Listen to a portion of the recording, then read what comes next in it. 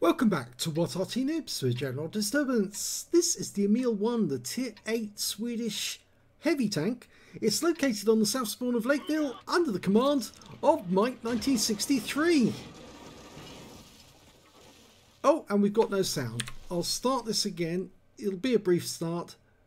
Yeah, I'm afraid Wargaming still hasn't fixed their problem. That's better.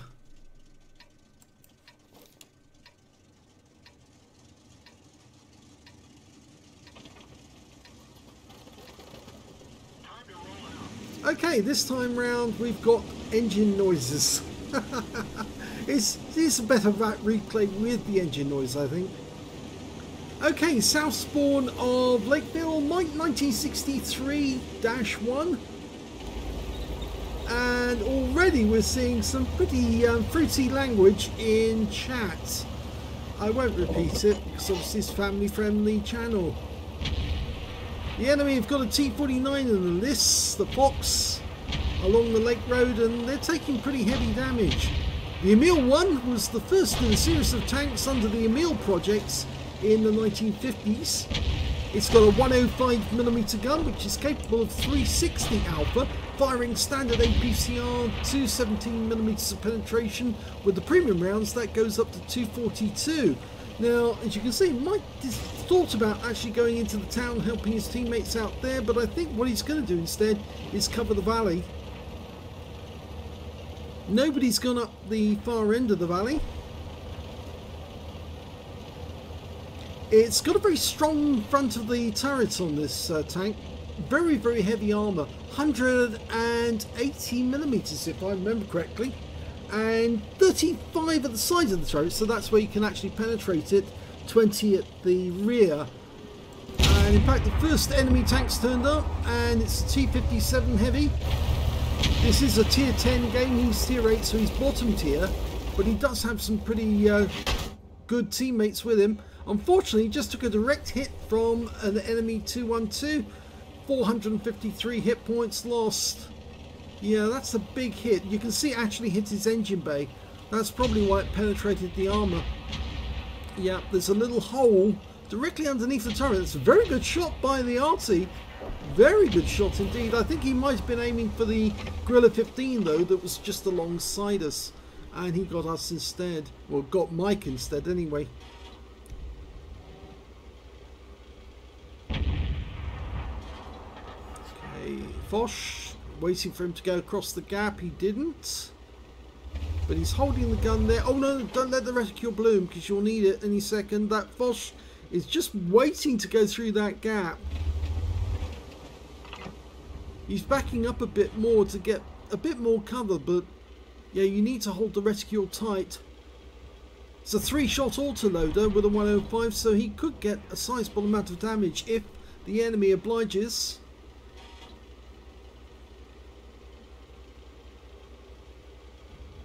No, he's backing around the corner. He's not helping us at all. And I think the reason why Mike's pulling back a little is that he was worried that somebody might come along the Lake Road, or he just thought these guys might see him. The Foch is actually going towards that gap, and it looks like the Waffenträger just got a shot into him. 475. I think the Waffenträger's got the shotgun, not the long one, the 128. Because he only got 475. That's a low roll on a 490 hit. T-44 looking to come around the corner. Oh, now Progetto, and he's easy to pen. He's now aimed at the TNH. You've got the houses in the way. Go back to the Progetto. He's angling to get through the corner. You can see his gun barrel, and he's been joined by a Leopard 1. For a brief moment, I thought those tanks were going to go straight across that gap. I'm pretty sure that Progetto is holding that corner at the moment. You know, use the Dread-Eye Mine Chick. Yes! Oh, we hit the armour! But the Progetto did take a big hit from a high roll from the Waffenträger instead.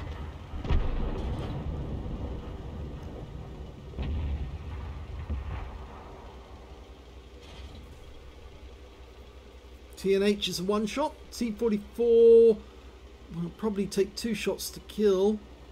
That leopard comes around this side. No, he's not. He's actually going back. Ah! Strip 103B. He might go through that gap any second. Well, he just pulled away just as the leopard was actually taking fire from the Waffenträger. And we've gone back to watching the front of the church. T44 is actually going up to the far end rather than coming around this side. I think we've just got too many tanks around this side, and that's why they're not coming round. Yeah, we've got... And, oh, we just lost one of them, actually. We lost the Striv K. T44 took a hit. I think that was from the guard, and the guard's gone. Taken out by the enemy T44 and returned.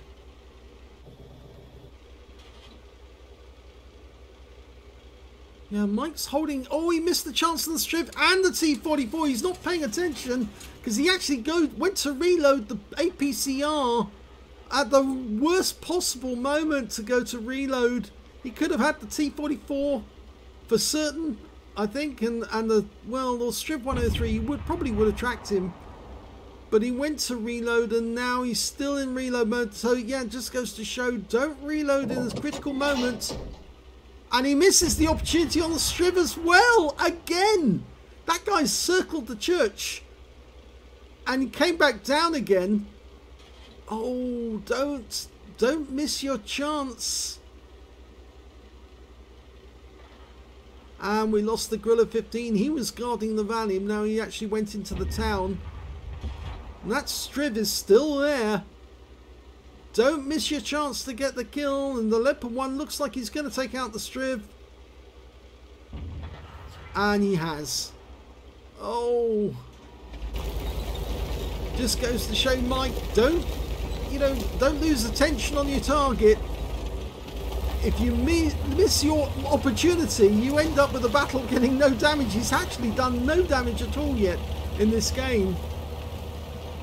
And there's only 4 enemies left. Luckily, we've got a 2-tank advantage, and the TNH 105-1000 is starting to come down the valley, so he might get a chance here to pick up some hit points.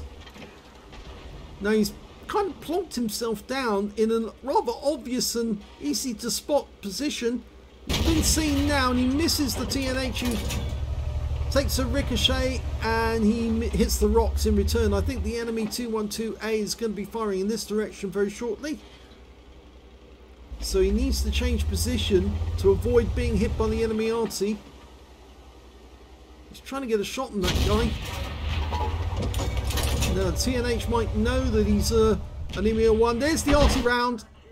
Predictable, wasn't it? And he's been splashed this time because that was only 63 hit points. And I would have pumped the reload straight away once you pulled back, because you need 3 shells. You've only got 1. This is not so good for Mike. Worst possible thing is you reload, and then at the very moment you start your reload, you need your shells, you need your gun. Well, the Wizzy 111G AFT has actually gone up to the further up the valley to the bottleneck area. At the moment, the enemy Tortoise is holding back our guys. The Waffenträger's had to pull back because of him. There's a T49. So the enemy have got a few more kills, and now... Oh, they just lost somebody. They lost the T28 prototype. T49 rather, lost T28 prototype. Took out the T49, I should say. And Mike, well, he's not, as you can see, what he should be doing is should be a little further out like this when he's watching the tank, so he can see it all round, and then press his right hand mouse button and look behind him if he needs to. And he really needs to help that Wizzy 111, and I think that's exactly what he's going to do. I wouldn't try go up that ramp there, go round. Yes, you really need to look like this. Some people go like this, but you don't get an all-round perspective of what's going on. Much easier to look at it from this sort of view. And then only go to sniper view by clicking your mouse button In my case, it's my middle mouse button, so I can actually go to sniper view only when I need to actually make an aim shot. And the TNH is gone, which means there's only 2 enemies left, a Tortoise and their Arty, the 212A, so we might have a chance to get some revenge on that guy for all the hit points he took off us. I'm going to stay in holding this in free camera mode at the moment, so we get a bit of view of Mike as he's making his way down the valley. You can see it was quite an amazing shot there to get that shell to land on the engine deck, but I'm sure it was a definite mishit. He was aiming for the Gorilla and he got Mike instead. Don't get in the way of the Wizzy. Now here's your moment of glory. Take out the Tortoise. Okay, and the 212A is coming to sight. We'll have him first. That's 1 shot. He won't be able to get the second one in, but he's taken the 212's health. He's not going to be very effective, and the GW might get a chance to get a shot on him. Mike's only got 2 shells left for the Tortoise, but he has taken a big hit. Aim for the... Oh, he's tracked him. Go for the lower plate. No, you go for the cupola on the top of the Tortoise. That's the weak spot. And it also takes out his loader, and now he's having to load his 3 shells again.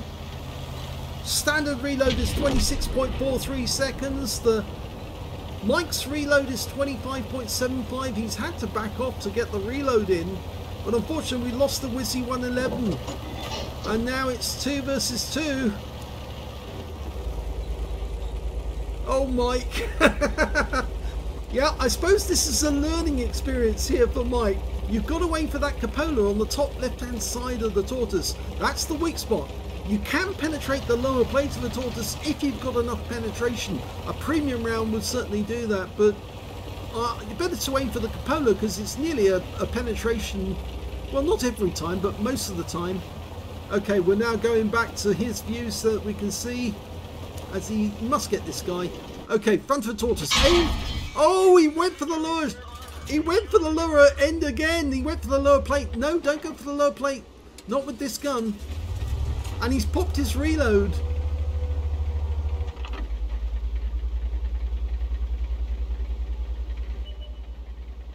Okay, the 212A's popped out. So at least he's going to get a chance to get that guy. Oh, and the 212A's been taken down by the our GW Tiger, who's come up to this side of the valley. And he's loaded, but the GW Tiger's now in danger and the Tortoise might go for him instead. Is he coming up behind us? He's coming up behind us, so the Tortoise could actually try to go round and get at the GW Tiger. It's not the Tiger P, it's the tier 9 one. And here comes the Tiger. Here comes the Tortoise. No! You're aiming at the wrong spot. Go for the cupola. Oh, Mike. I feel for you here because you are making the wrong decision, but you're actually shooting the tracks, and hopefully the GW has pulled the back. No, the GW is trying to shotgun him. And he does shotgun him, but now the GW is going to take the punishment. He's just managing to pull back, having lost some of his hit points, and the Tortoise is advancing to get the kill, and now Mike has reloaded. Oh, we're going to have to give you some teaching lessons on how to attack a Tortoise. He gets around through the side of the Tortoise and kills him with an engine-based shot. Yes, go for this cupola. That's the place there. That's the weak spot. If you hit the cupola, you take out his loader and he can't shoot you. Well, not as well. Here's the end of battle stats, and that was the third class tank of a Mike 1963-1 in the EMIL I. One more small moment of glory, he says, but yeah, I think you aimed at the wrong target or the wrong spot on the enemy. Well, yes, he did do some damage to the enemy. Let's have a look at team score. Unfortunately, he's way down the table on damage. He only did 931 hit points in the entire game. He missed the opportunity to hit the Striv and the T-44 in the town whilst he was sniping from back in his own cap area. So the top scorer was the the enemy tortoise with 5,894 hit points. The second highest was the T57 Heavy on his own team with 5,534, and the third highest damage was that TNH T-Viz 51. When it came to kills, it was shared between the T57 Heavy tank and the tortoise with 4 kills each. 3 kills went to our GW Tiger, who did survive the game, and 2 kills went to the T44 in the town. And when it came to base XP, it was the T57 Heavy who did the best with 1,061. The second highest went to the tortoise with 895, and the third highest went to our GW Tiger with 860. And yes, he got 3 kills in that game. 2,226 hit points of damage. So yes, you were a very good Arty player in that game. Is that Tanklander? I think that's his name. And Mike, well, Mike, 931 hit points of damage. 1 kill, the tortoise, the most important kill of the game, unfortunately. Well, yes, but not unfortunately, but fortunately it was the most important kill, the last kill of the game. 821 on the XP. I think we just need to teach you where you can get information on weak spots, enemy weak spots, so you can actually see that for yourself. I'll see if I can actually help out during this video. Okay, so let's have a look at detail. 12 shots fired, 11 direct hits on the enemy, 3 penetrations. Yes, you were aiming at the lower plate. You should be aiming for the weak spot, the cupola. 931 hit points of damage, all of it done at close range. 3 hits received from the enemy, 2 pens, 2 hits by way of splash damage, 1 of those from the 212A. In fact, 2 of those from the 212A, I should say. 3 enemy vehicles damaged, 1 killed, and 383 hit points of damage assistance. You earned 17,300 credits from the game, 12,975 from personal reserves, a total of 38,925. But after repairs, ammunition resupply, and yes, you did fire a fair amount of premium ammo towards the end of the game, you actually ended up with a loss of 20,712 hit points. 821 base XP. 1 hit points, credits, 1,232 experience points taken all together. I'll show you the website that I use if you want to. Well, there's 2 websites you can use for learning weak spots. Okay, this is one of the sites which I do recommend. It's What Guru, and you can find this at, I'll bring up the URL, whatguru.com weak spot guides. Now, why is this important? Well, they do have a number of weak spot guides for each tier, so you can actually look for the right vehicle and tier, and it does explain where the weak spots are on the vehicle. I'm going through the list. Here's the T9 ones, and we need the tortoise, don't we? There we are. There's the tortoise one. So we bring up the tortoise guide, and you can see these photos that come up, which actually show you where the weak spots are. And if I just click on one of those right now, there you can see now. Don't aim for these spots because they're not part of the hitbox, so you won't get any damage off those. What we want is the green, the best chance of penetration. You can see they're very few and far between. There's a bit around the gun mat there, but it's very, very difficult to hit. You can probably overmatch the roof of the turret if you can get a 73+mm shell into it. But the best spot, of course, is that little turret right there at the back of the vehicle that you can easily overmatch and penetrate, and you will kill the loader if you do get a chance. So let's go to the next one, because there's more than one view. Here's the side view of the tortoise. We get that to come up. Sorry about all the adverts there.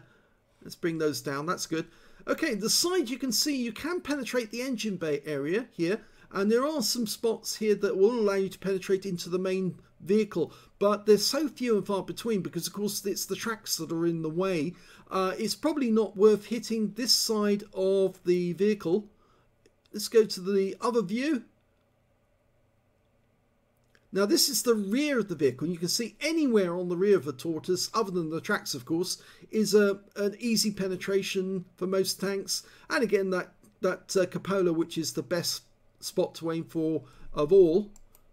And of course that takes us back to the front of the vehicle. But this is the area to aim for, the little cupola right on the top of the vehicle. That's the way you can actually take out a tortoise. And so there is another spot, there is another page you can go to, and I'll bring that one up as well because I regularly use Tanks GG. And of course, if we go to Tanks GG, we can see that on the tier 9s we've got the tortoise, and what you can do is you can actually look at the 3D model, and here's the model, and you can see straight away that if you're looking at a particular place to actually penetrate, the effective armor here is very, very weak. It's very strong here. It's very difficult to hit the upper plate when the guy's looking straight at you, but it's very easy to penetrate this area. Not so much that, and not so much the lower plate. You're aiming for the lower plate. Virtually no chance of penetrating him. The only way you can actually get a penetration on a tortoise when he's lower plate is when he's on a rise, and you can actually see his belly, and then you can penetrate through his belly of his tank. But the best way to hit a tortoise is just to aim for this little cupola here, and it'll easily take him out. Don't aim for the fronts or the flat plates. They are strong points. And don't aim for the tracks, because all that will do is keep him immobile for a few seconds. But if you can aim for the tracks and get behind him, then it's a different matter. If you get behind him, it's green. It's everywhere there. You're going to penetrate that, so you will kill a tortoise that way. But don't aim for the front armor. Don't aim for the lower plate unless you can accurately get a hit into his belly. Just aim for this cupola and take him out that way. If you enjoyed that replay, please give this video a like. Do subscribe to our channel. Leave a little comment down below because it feeds the algorithm. Oh, he wants back up in the movies. Oh, the precious movies. And of course, do remember that we've got a second channel called The General, where you can watch great replays without any commentary whatsoever, but you just see fantastic gameplay by players who are racking up the kills in masses, and it actually teaches you how or where you can actually go to get the best results from your tank. Thanks for watching.